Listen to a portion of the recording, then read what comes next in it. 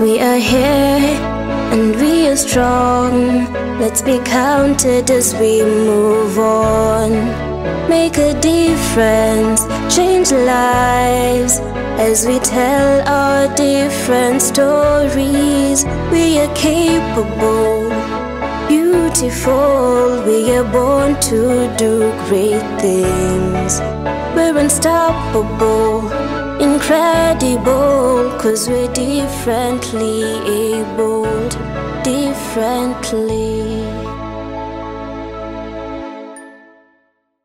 Full-time care, diapers, therapy, drugs. This and much more make the daily list of children with cerebral palsy and their caregivers. With no manual in hand, caregivers go out of their way to ensure that their children are comfortable. On this episode, we feature two moms who are going out of their way in support of other moms in the same situation. My name is Jane Theory, and this is Able Differently. 'Cause we're differently abled, differently. World Cerebral Palsy Day is celebrated every year on the 6th of October. Smile for Neurodiversity organized a community gathering for caregivers and children with cerebral palsy to honor them. Take a look. Smile for Neurodiversity hosted a heartwarming event to commemorate Cerebral Palsy Awareness Day. The event brought together a diverse group of individuals. Siku kama ya leo tunakujanga, tunalia, inaisha. Tunamkia mwaka kesho, mwaka yetu inaanza kesho. Tunamaliza leo, tunaanza mwaka yetu kesho fresh. Ndio tutakutana tena naye Oktoba ambayo tena tutalia, tumalize, tusonge mbele. For every beautiful human being, you see it in a special child. Sababu hao watoto hawana mambo mengi. Wanafurahi tu, wanacheka tu. Kitu ni imani, and this is a God gift thing. Without God's gift, God gift in it, hauwezi kuamini. Na unakuwa proud of it. I have my auntie, I have some of my nephew and niece. You see, and this wanahitaji upendo. Na kwani nikiangalia saa nyingine naona karibu ya relative anarudi nyuma kidogo, anafeel ile pain, lakini namwambia jipe moyo. I will walk with you guys until wakati mtaweza kujisimamia. Tutatembea one person at a time, one person at a time. Caregivers share their personal journeys, highlighting the challenges and triumphs they face in supporting their loved ones with cerebral palsy. Mimi nimewavulia kofia because being a caregiver, because I've been one. Not hapa peke yake. Not hapa kwa familia peke yake. I've been a caregiver for the last 10 good years. I've worked with people with different conditions. Na nawavulia kofia kwa sababu hii kazi si rahisi na inahitajingi neema. Depression kills, because I can testify, someone died in my house, my better half died because of depression, and it all came because men live in denial. I trained myself how to be a caregiver to both of my niece and nephew, because wote wako na shida tofauti. Ile shida zenye mama yangu alipitia, najua kwa wengine wenu wazazi ndio shida saa hii na watoto. Shida ya kwanza, social stigma. Unazaa mtoto hivi pap, baba yake ametoroka. Una hustle na huyo mtoto, unapitia shida nyingi sababu baba ametoroka. Labda baba alikuwa na uwezo, wewe hukuwa na uwezo. Unaachiwa mtoto hapo. Kitu ya pili, unazaa mtoto anapatikana kwa hiyo disability. Unasikia watu wasaidia baba, wanasema huyu mtoto kama huyu kwetu hakuna. Huyu wewe ndio unajua mahali kutoa kama huyu. Unazaa mtoto kama huyu, unasikia labda wewe ulikosea mtu fulani, ama mama yako baba yako alikosea mtu fulani, kapunishment kakakuja. Medical professionals provided valuable insights and pledged their support to the caregivers and children. Kitu ya kwanza nimewatorea kofia. Sio rahisi kuwa na huyu mtoto hivi. Si rahisi wa mama. Si rahisi, and I know that. Kwa hivyo nitaenda nioge na director, kwa sababu counseling ni safari.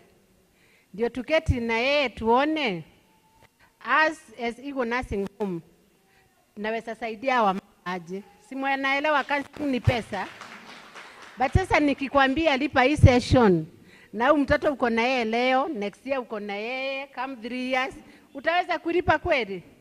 Most caregivers have no source of employment and well-wishers had something to make them smile. 8 to 5 job haita work for you.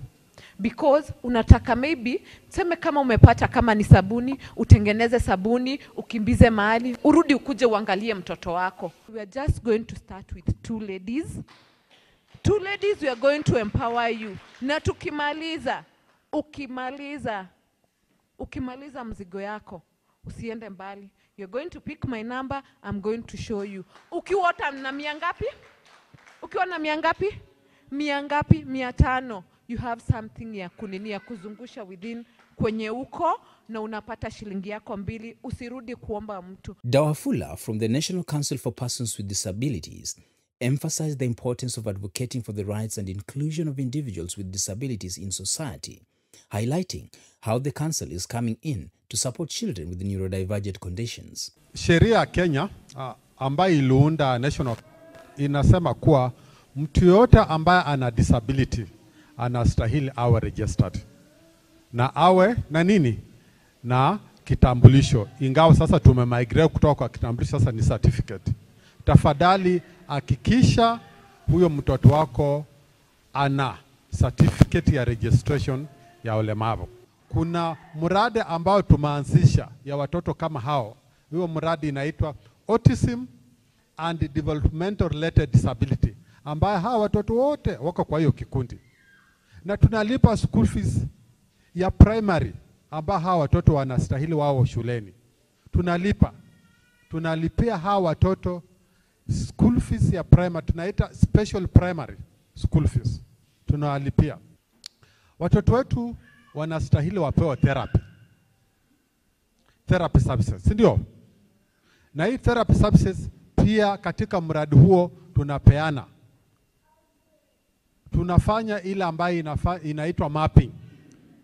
Na unastahili ukuje kwa ofisi yetu either headquarter Westland ama Nyayo House. Mtoto wako afanyiwe mapping. Na akifanyiwa mapping tutakuweka kwa hospitali yenye iko karibu na wewe ili huyo mtoto awe anaenda for therapy, afanyiwa mazoezi. To add a joyful touch to the celebration, a special cake was cut for Bahati, who was born on that very day.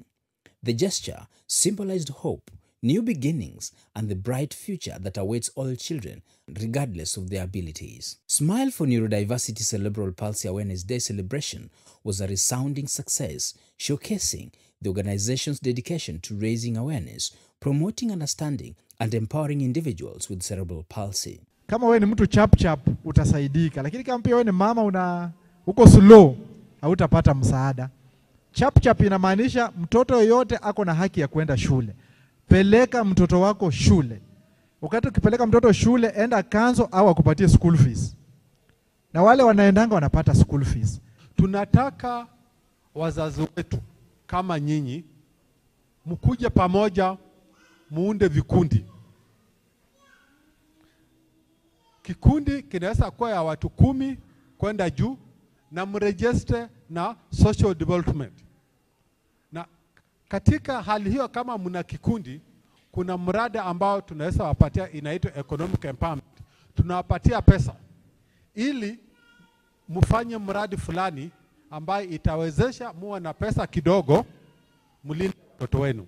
A world that is meant for everyone was this year's theme and emphasized the need of the community in coming together to celebrate diversity, challenge stereotypes, and create a world where everyone feels valued and included. Mtoto mlemavu anakujanga na bahati yake.